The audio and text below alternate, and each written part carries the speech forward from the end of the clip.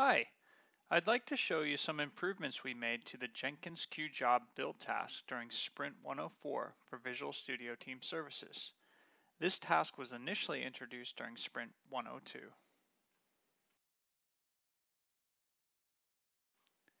In the task, first I need to select a Jenkins service endpoint.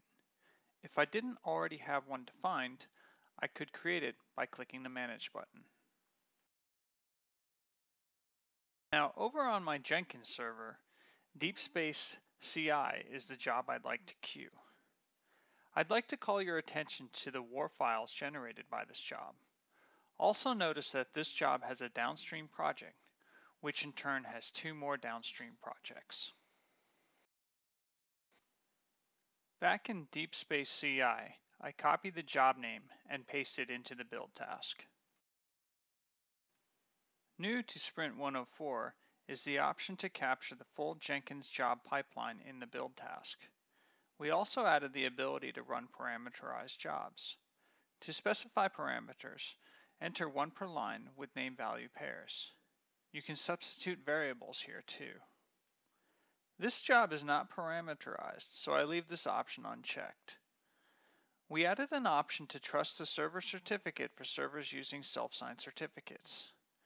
We also added crumb support for Jenkins servers protected against cross-site-request-forgery exploits. New to Sprint 104 is the Download Jenkins Artifact task. I specify the Jenkins endpoint and job name, leave the default download location, and enable Trust Server Certificate.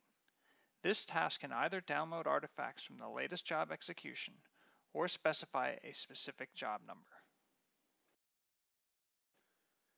Next, I add the Publish Artifacts task in order to attach the downloaded Jenkins artifacts to this build.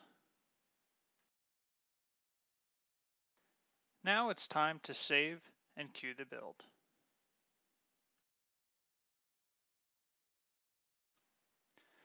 I'm going to speed this up a bit. We can see the Jenkins console being captured by the task. And if we switch over to the Jenkins server, we can see the task in action.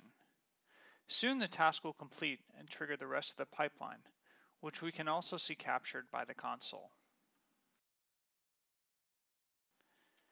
Now that the pipeline is completed, along with the rest of the team services build, we can check the results. First, on the Artifacts tab, we can find the WARs created by Jenkins, downloaded, and published to the build.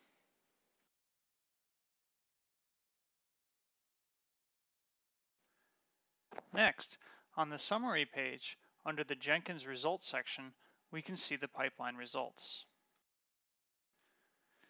Finally, for more integration scenarios, please check out our website at java.visualstudio.com.